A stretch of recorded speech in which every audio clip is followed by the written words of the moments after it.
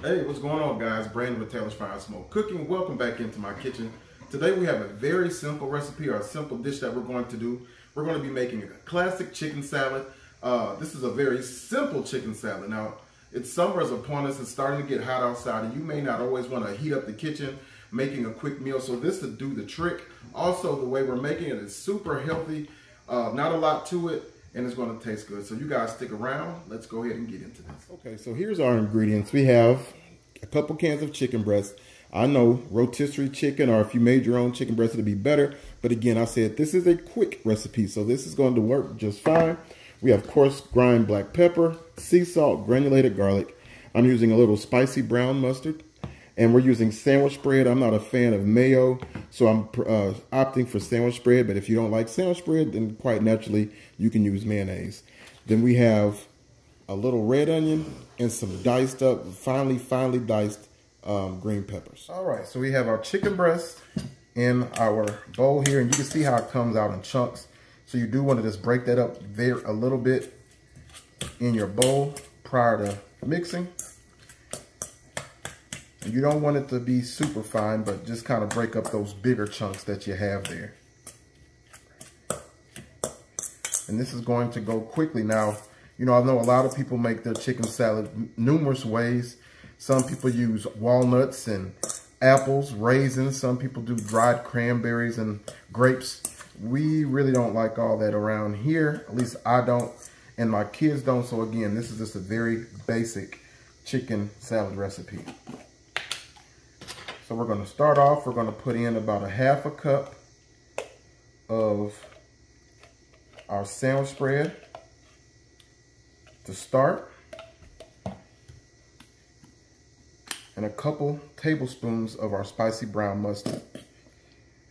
This is kind of potent as far as flavor. I like more of a tang to my chicken salad, but if you're not a big fan, then quite naturally you don't have to put as much in there.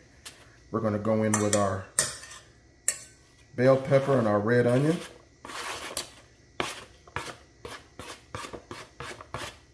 This will provide a nice little crunch and a freshness to the chicken salad. And give it a mix. So if there's things that you don't like that we just put in, like the bell pepper or the red onion, you can omit it or substitute it. I know some people also use jalapeno for a nice little kick. It's totally up to you what you want to do with it.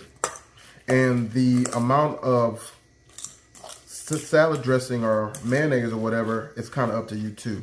I like mine a little on the drier side, not super overly dressed, but again, it's kind of versatile and you can kind of do what you want with it. We're going to season it up with a little granulated garlic.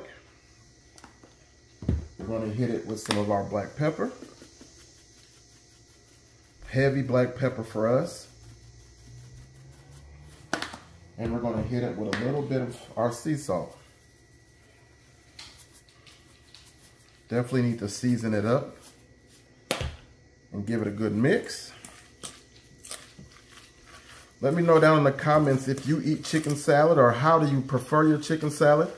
Chicken salad is not tuna. You're not going to be putting eggs in there and stuff like our relish. It's a little different.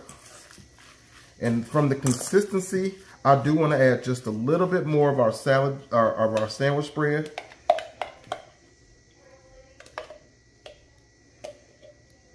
All right, another couple tablespoons of that.